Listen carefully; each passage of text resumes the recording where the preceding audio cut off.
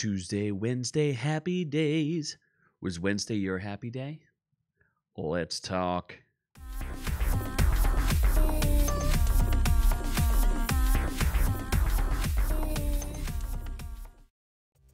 That's right, I am the man you may know as Z, and I am here to discuss Wednesdays. That's right, the Netflix hit, bigger than you thought it would ever become. It's huge, it's out there, and I watched every episode, and I actually reviewed them. So if you want to check out my shorts, I did a whole bunch of short reviews of each episode to give you a little bit of a taste of the funnies, to give you a little idea what was going on in each episode. 10-second review, if you will. And I thought it was good. Shocked. I had very low expectations for the show. Didn't expect much. But yeah, it actually turned out way better than I would have thought. I was a little, I like the Addams Family. I like the original one. I like the adaptation back in the 90s.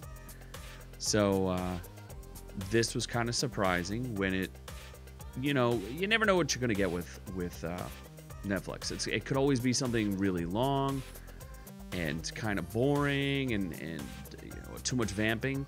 Now, I do feel like it was a little bit too much with how many episodes. I think it was 8 episodes total. They probably could have cut it down to 6. That would have been okay. Give it a 6-hour take. But essentially, it's the story of young Wednesday Addams, who is no longer a prepubescent girl. She's now a raging hormonal teenager who is she gets expelled from normal school for being naughty and ends up being accepted into her mother's alma mater, the Nevermore Academy, which is a private school for werewolves, sirens, and gorgons, people who turn people to stone. I don't think they fleshed out that part real well, that it was just like, they were just like, oh, it's a place full of misfits. So here's the island of misfit toys, and you'll get the idea. And I thought that they developed it. It was interesting. She kind of has a character arc, which I was surprised, because she's kind of this homicidal, perpetually depressed person. And she goes to Nevermore Academy, starts uncovering that there's a conspiracy afoot there. Whether the conspiracy is primarily based on her mother going there and her father, that's where they met and fell in love. Or is it about something else? Or is it something in the love triangle that she's got going on there? Because she got many a boy looking to jump on the Wednesday train. But yeah, it was good. And you know what? It's all anchored by the performance, the extremely strong performance by Jenna Ortega. We'll talk a little bit about the cast. I thought Jenna Ortega was absolutely fabulous. She just anchored the entire show. Really did her best to keep it going. I thought all the guys were kind of interesting. They're a little mopey and dopey, and her love interest. The other big standout in this for me is Emma Myers. She's gonna have a big career ahead of her. She was the super likable, plucky friend of hers who's a werewolf who can't wolf out. I thought Catherine Zeta-Jones was all right as her mom. She's not as good as the Morticia Addams from previous incarnations, but she was okay. The one I thought that was kind of woefully miscast was her dad. While I like that actor quite a bit, he just pales in comparison to Raul Julia and his depiction of it. It's kind of it definitely stands out as one of the weakest characters, and I definitely don't think that they did enough with the family. I mean, this was so focused on Wednesday that you really didn't get anything else.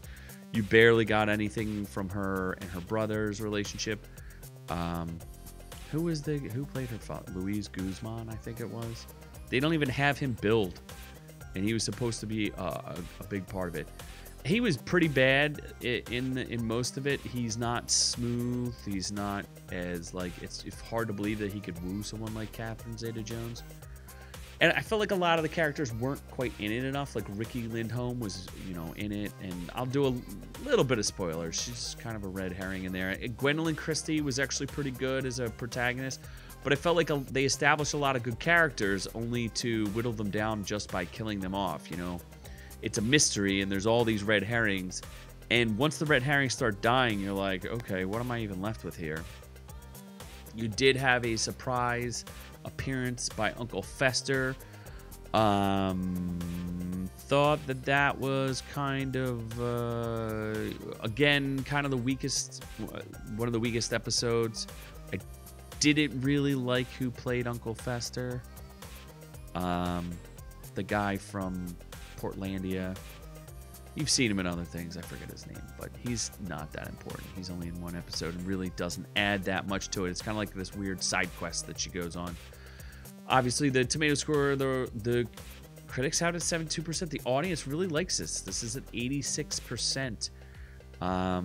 They describe the show, critic consensus, Wednesday isn't exactly full of woe for viewers, but without Jenna Ortega in the lead, this Addams Family adjacent series might as well be another CW drama. I actually totally agree with that. Without her, she elevates the material to a level that is pretty acceptable. I will say, as far as like it's like kind of a Scooby-Doo mystery, right? You've got Jenna Ortega running lead and things kind of Scooby. So this might as well have been a Velma series. Nothing wrong with that. She absolutely carries the weight of the show. I'm totally down with that. A little bit too much of like, oh my gosh, there's like 3 boys after her and they all want her, even though she's absolutely dreadful to all of them. And maybe that's part of the allure, but you would think at least 1 or 2 of them would be like, yeah, I'm not into this girl. She's not that interesting. If you watch my 10-second reviews, the first episode I was not a fan of. I thought Tim Burton did a really bad job with it.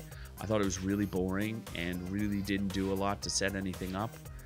But once the show got along, I started to really get into it. I definitely think it'll get a season 2. Fingers crossed. Hopefully they have something good to do with it. But as for news, Wednesday is the second most popular English language series with 1.02 billion hours viewed. Woof! Only Stranger Things Season 4 and Squid Games managed to track that much. So it looks like things are going good for them. You know, they had a bunch of viral moments, which I think is a big thing. She had a viral dance scene, which I really liked. That was great. Lady Gaga did a dance to it. It's the Goo Goo Muck by the Cramps. So that's another hit song. So good that, you know, they tie it all into there. It actually beat out Dahmer. It's one of the most watched shows, so good for them. And let's see, how did it get so big? I think Jenna Ortega, her career is like gonna explode from this, and she's just as she seems just as quirky as the character. So, you know, I highly recommend this. I think they did a great job. There's clearly some things that are weak about it, and it's not a perfect show, but it's a perfectly enjoyable show. It does tend to veer into the CW realm of like, do I really care about the love drama and stuff like that? And you know, some of the CGI stuff is a little like dumb, campy. And like I said, I would have rather seen more about the family than this like drama in high school thing going on here. But they had outstanding performances. I thought Thing was actually really, really good too. So good on you, Netflix. Got another hit series. Everybody else seems to be struggling. As I go through all the other streaming services, it's really it's uncomparable how much material Netflix puts out compared to everybody else. Everybody else is just so far behind them. It's kind of shocking. So yeah, good show. I think you will enjoy it if you can get past the CW level drama with the high school stuff. But rising star Jenna Ortega, you're gonna see a lot more from her. Thought it was great. If you want anything more about this, let us know in the comments below. Did you watch it? Did you enjoy it? I've heard a lot of people are late to the game, so it took me a long time to get through it. It took me like 2 weeks to get through this because you know, I can't just binge things. I got other things to watch. But if you like what you heard here today and you want to be up to date to more celebrity phenomenons like this, where you're going to see more Jenna Ortega in the future, you want to be kept up to date, like, subscribe, let us know what you're thinking down below. Catch our full-length live audio podcast, which we live stream Friday nights, 7:30 p.m. Eastern Standard Time. You can also catch it for free on Stitcher, Spotify, iTunes, all those great places and more.